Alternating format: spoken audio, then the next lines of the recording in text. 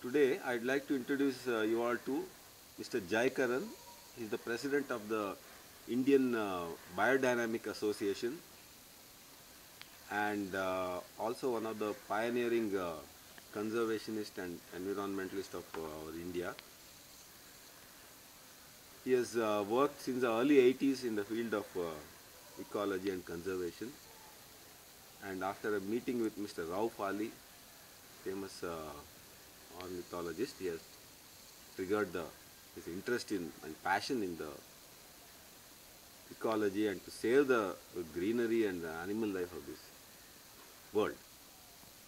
Now, he has also worked in farming and in organic cultivation of orchards, and one of the first to start a organic company in the very early days when it was much ahead of the times, and in the early 90s. And right now he has devoted his whole energy and time for the conservation. Being such an intelligent, well-educated man, he could have easily been a banker in some big corporation earning millions in jet setting, but he has sacrificed all that and taken on the field work propagating natural farming.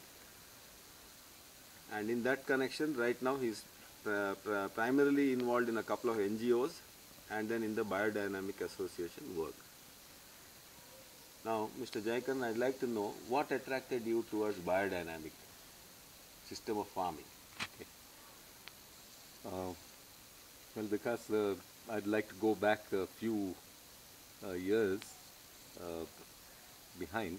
My interest in land management grew out of trying to find a solution for wasteland that we have in India.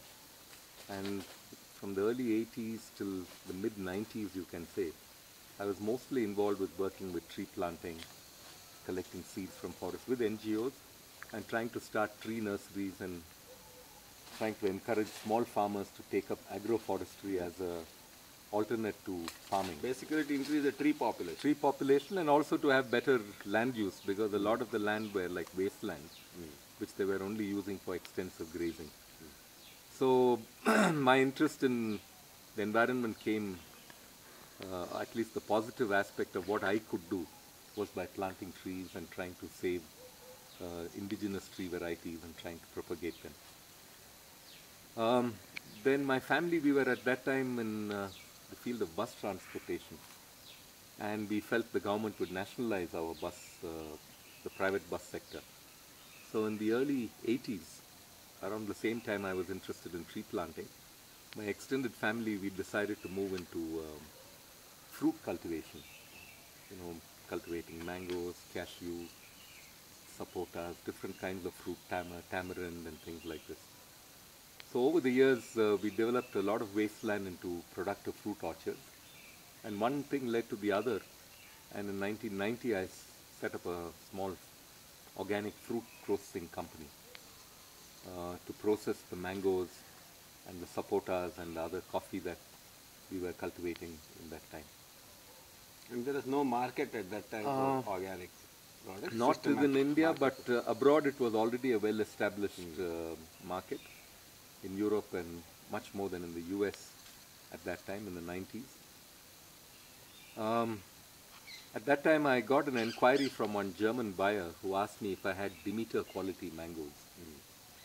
So in the beginning I was so stupid, I thought Demeter meant some particular variety of mango, like an Alfonso or a Neelam or something like Totapuri. So I asked what is this variety of mango, and then they said that it was a method of cultivating the land, that you do it, and if you did it in a particular way, you get a brand or a certificate called Demeter. And that was how I started.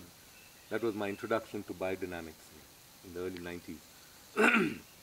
At that time, because we were very lucky to have a wonderful teacher from New Zealand called Mr. Peter Proctor, who was already in his mid-60s at that time when he came to India.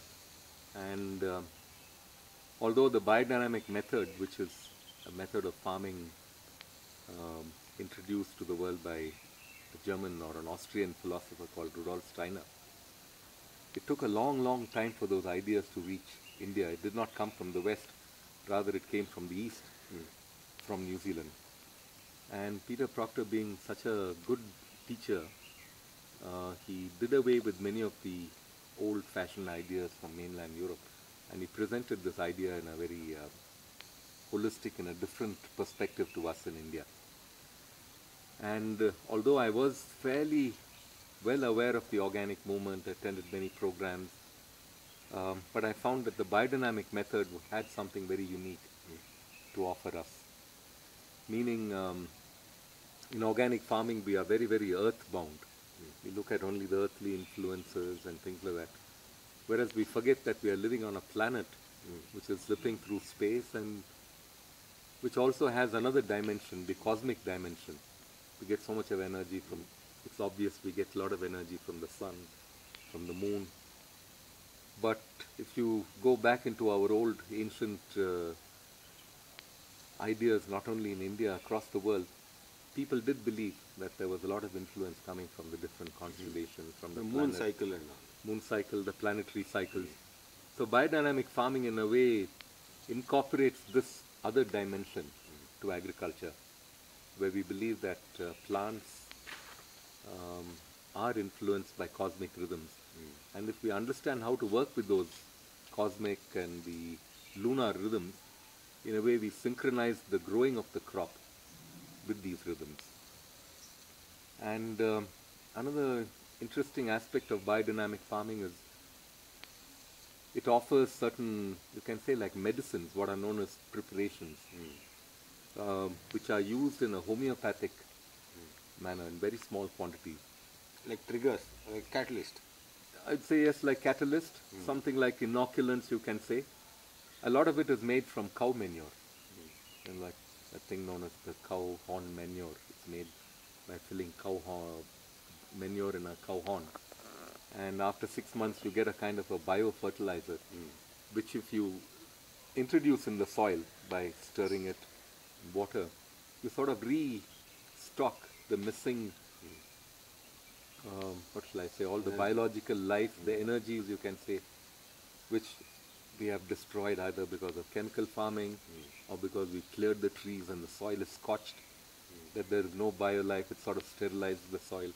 There's one way of reintroducing this aspect of a living soil. So these unique features of biodynamic movement, that is one of the cosmic element of it, planets and all. Yes. And second is these preparations. Yeah. These attracted you in the beginning towards the biodynamic. Yes, it sort of made me feel that it completed the picture of organic More farming. holistic. Yes, it was more like the icing on top of the cake.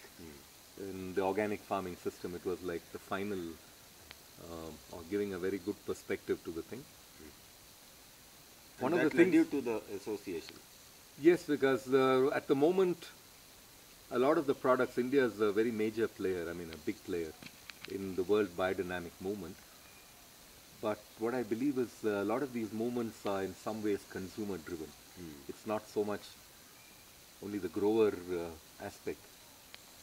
India does grow a lot of biodynamic teas, cotton, fruits, spices, but at the moment it seems to be more export driven to a market where people recognize that biodynamic food is very good quality food. It's not just food without chemicals, but it's much more than just no chemicals in the food or a good system of land management. Yeah. Yes.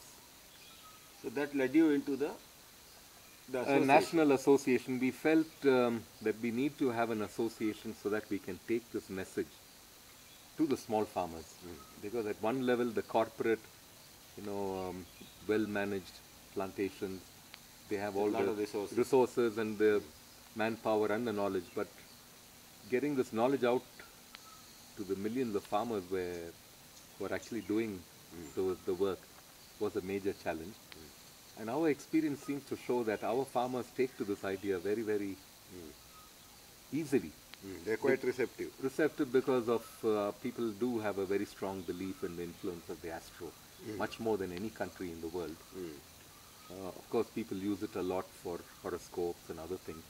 But still, in every part of India, wherever you go, people do believe that the cosmic does influence life on earth.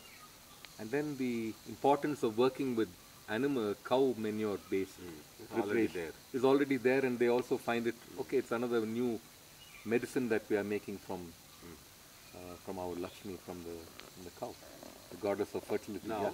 the association is based in Bangalore. At the moment, yes, our registered office is based in Bangalore. And if people want to consult you for advice or conduct some short-term courses, how do they do it?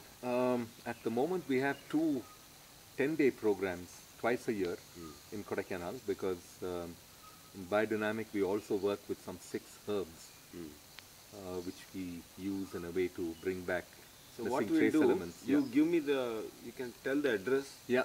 because many of the viewers are Yes. small farmers, they like to contact Yes. you. They can So our directly web page is www.biodynamics,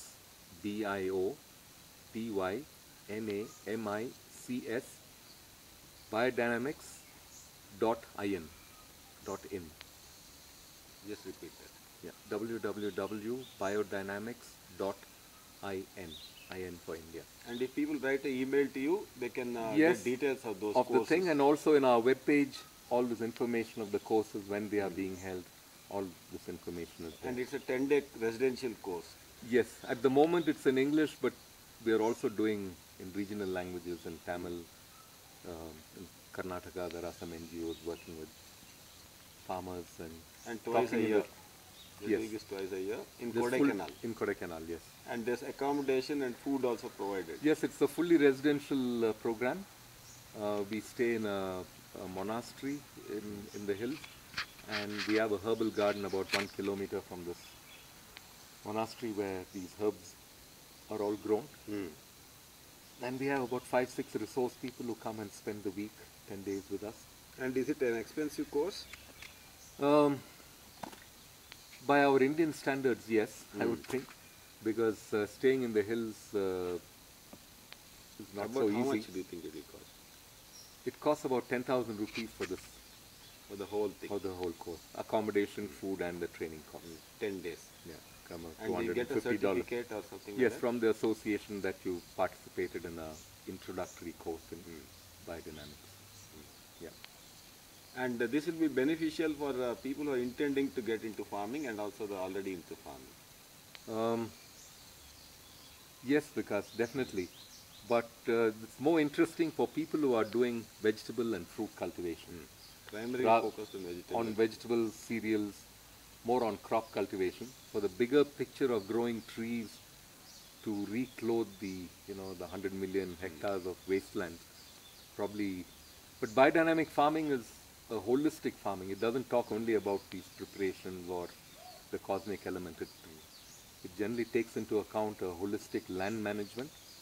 And it where includes trees- the animal husbandry. Animal husbandry is given a lot of importance. A farm is supposed to be like an organism, where it takes on the character of the farmer himself. Yeah.